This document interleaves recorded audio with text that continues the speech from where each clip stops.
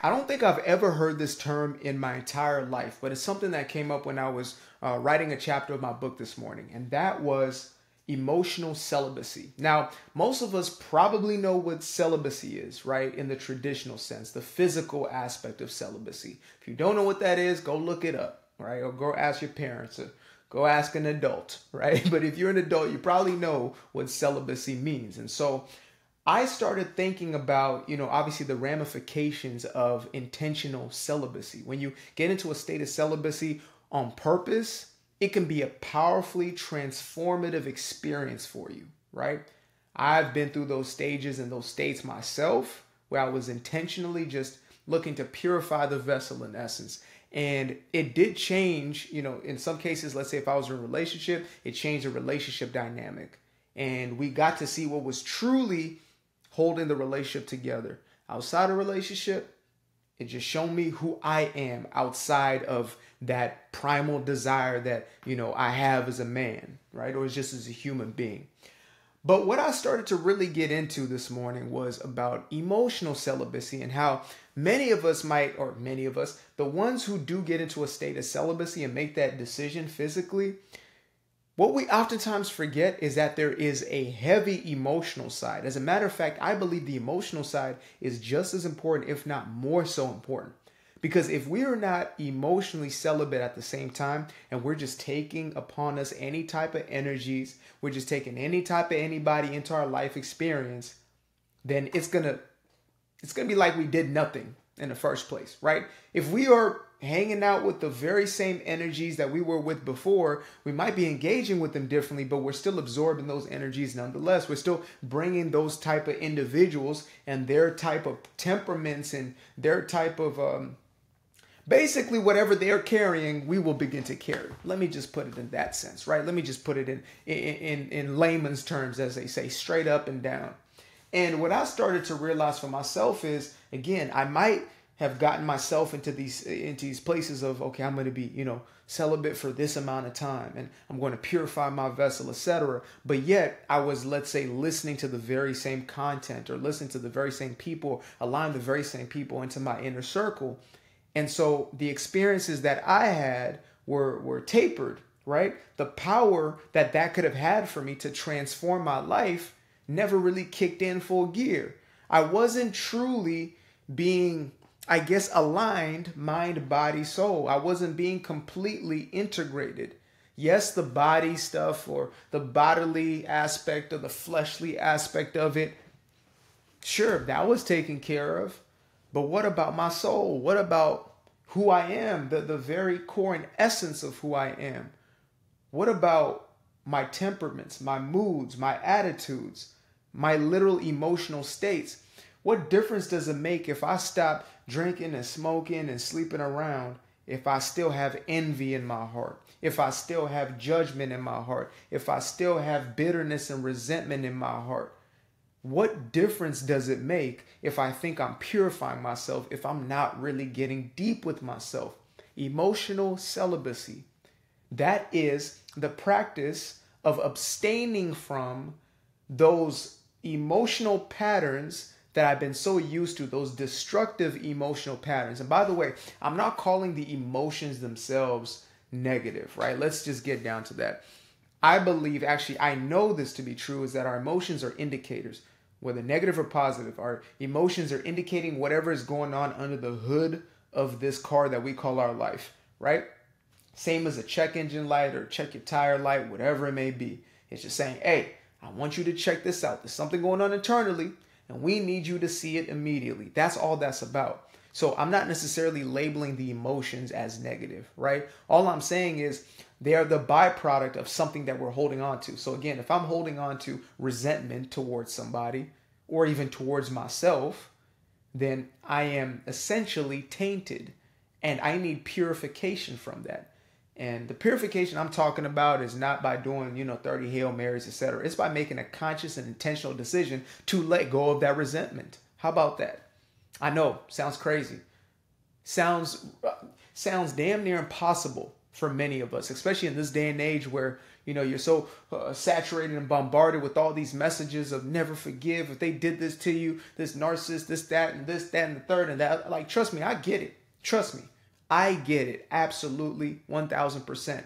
You feel justified in your non-forgiveness. But I promise you this, if you hold on to it, yeah, you're saying, oh, I'm celibate, oh, I'm cold turkey, oh, I'm this, oh, I'm that, but you're still holding on to that, you're going to be just as bad. You're going to be just as worse off as you would be if you had not. You might as well just go back into the streets and just run the streets at this point, because it would make no difference. I'm telling you right now, the aspects that truly taint are within. And I promise you, if you made a vow to yourself to be emotionally celibate, it would actually make the physical celibacy so much easier. You'll be able to step into those spaces with absolute ease. For myself, at this moment in time, I'm just strictly focused on what I'm focused on, building out the vision of my life, right? Purifying the vessel. And it became so easy because my inner work matters most. So I'm already not in this place where I'm so needy and desperate and I need the validation. You know, I need a woman laying next to me to get validation. I'm no longer in that space. I'm not in that head frame. And I'm not saying, oh, I no longer have, you know, those desires. Trust me, my T levels are high, real high. If you see the way I eat I eat the type of food that gets your T levels high, right? That's just how I live. I got more energy than I know what to do with on a daily basis. But still, I have a conscious awareness and I have an intentional practice that allows me to see why exactly is it that you have that desire to, you know, to lay up. Why do you have a desire to run the streets right now? Why do you have a desire to be hitting these people up all the time, right? Which is a whole nother one, by the way. I could make an entire different video just about this one. If y'all demand this one, I will make sure to do so. And that is when you find yourself in a place where you are celibate, you are in your season of quote unquote singleness, possibly, but you're still texting 100 people and you're still engaging with and entertaining and like, that's a whole nother. As a matter of fact, no, I'm going to do that one. Scratch it. I'm going to do it. I decided to. We're going to talk about, you know, your season of singleness is a lie. That's what we're going to do. We're going to make that one happen for y'all.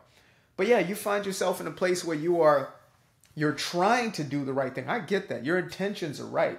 Your intentions are pure. I absolutely 1000% get it. But we have to understand, realize, understand, overstand that it is absolutely essential for us to completely and absolutely check ourselves before we rickety. No, we need to check ourselves and see the condition of our heart. We need to check ourselves and see the condition of what our emotions are indicating to us. What are emotions telling us? Like right now, what are my emotions telling me? Well, right now, to be honest with you, I'm in flow, right? I'm feeling good. I literally feel like I'm kind of spaced out, but zoned in, right? I feel good. And so this is an indicator that I'm doing something that is responding well with me. I'm feeling good about myself. There's a higher level of self-esteem happening in this moment, right? But if I start to feel angst, if I start to feel tension, I might be thinking about, well, what's going on? And oh, well, I think I'm not really being completely transparent and honest in this video, or I feel like I'm going to be judged on the other side of this, right? Again, I really have to just start introspecting, and nobody can do that introspection for you. You're the only one who can do that work, period. I don't even know what this phone is at. Let me see. Oh, shout out to my brother, though. He's always got some gas that he's sending me. See, yep, there we go. He sent a song called Win, W. Always got something good. See, that's the type of energy right there. That's what happens when you start being emotionally celibate. You start getting energy towards you all the time. You become inundated with that type of energy. And I've made a few messages where it just had to come out of me at that moment. But it's like some of y'all just holding on to these relationships that must have sailed a whole long time ago, right? You done held them down with an anchor. Like that's the only reason this relationship has not sailed.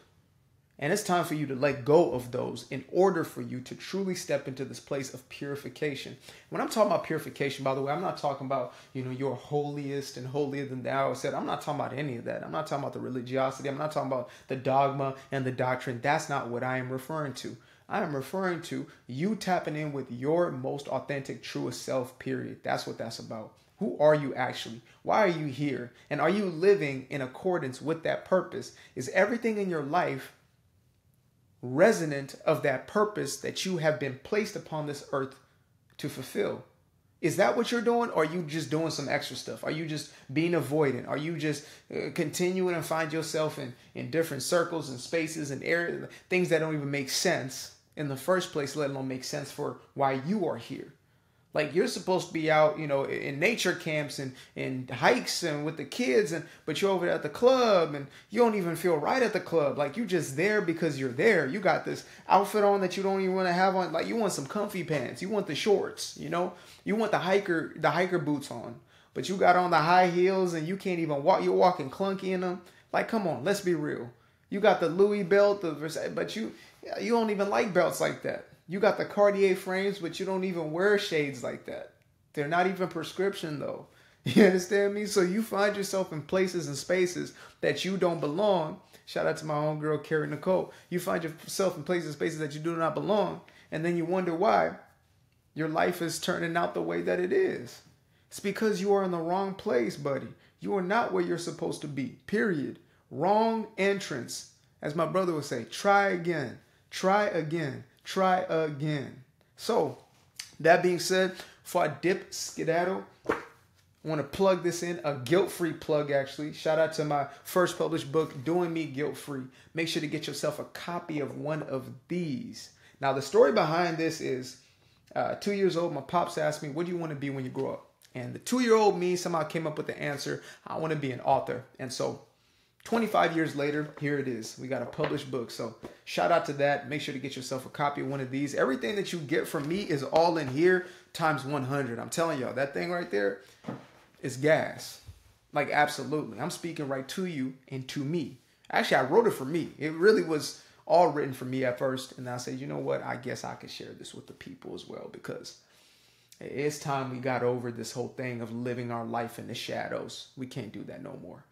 Nah, not in 2023 or any time beyond that. Whenever you get this in the time capsule, right now is not the time to be hiding in corners and dimming lights all the way down. This ain't the time. Appreciate you guys for tuning in. Namaste. Namaste.